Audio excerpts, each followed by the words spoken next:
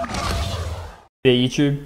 This small video will show you guys how to install and run a drop-down terminal in Ubuntu. So it's quite cool and I'll show you it. So first of all, I've got it installed and I hit F12 and it automatically comes up like that.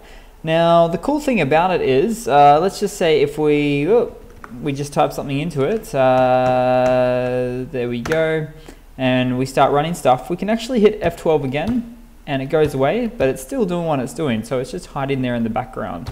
Now this terminal is called Guake. You can see it here, the little icon here, and I'll show you guys how to install it. So really quite simple. Go to your existing terminal and type in the following: sudo apt install Guake, and throw in your password, follow the prompts and install that one. Of course mine's already installed. Now there's a little bit of a trick to the next part. What you want to do is actually set it up as a startup application. So go to startup applications, and there we go. And what you'll need to do is just pop it in here. So let's call it Guake. Give it a command, which is Guake, which actually sets it up. And this opens up Guake, and I turn my PC on.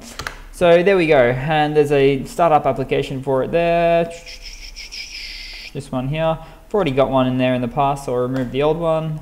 There we go. And from that point, there we go, we hit F12 and it's there. We can hit F11 and make it just like a whole screen, which is pretty cool as well. But yeah, it's up to you guys. That's pretty much it. So just a quick short video to show you guys a really cool, handy little drop-down terminal in Ubuntu. Cheers guys, hope you've enjoyed.